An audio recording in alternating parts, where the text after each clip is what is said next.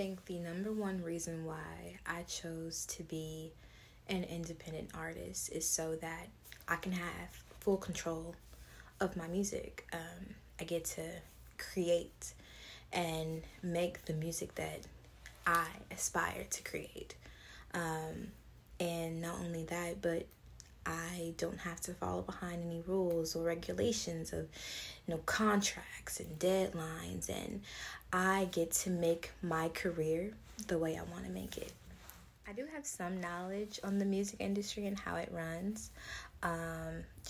Sometimes it's a bit complicated to understand with, different roles that come into creating music.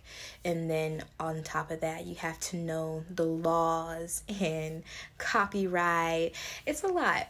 But I would love to participate in workshops where they teach me how I can be a better professional in this industry.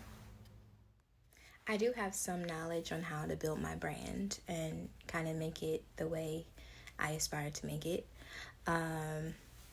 When it comes to building my brand, I think about my ethics and my values. I think about the type of music I create.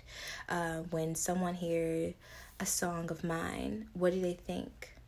What do they think of me? How do I want them to respond? Type thing.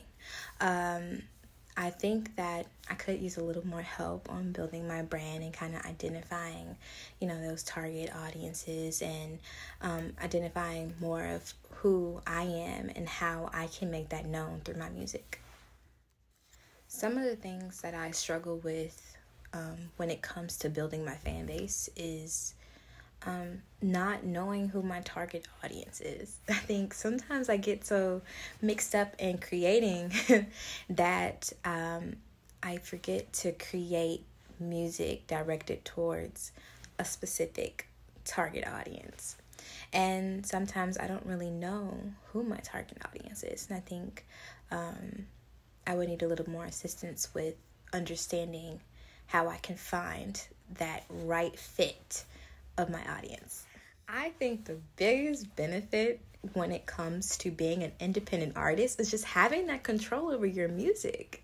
You get to make your sound. You get to be who you are without any limitations. That is the most beneficial thing that comes out of being independent. And, I see stars like Chance the Rapper make it big just like that. I would love to create my own sound and own it.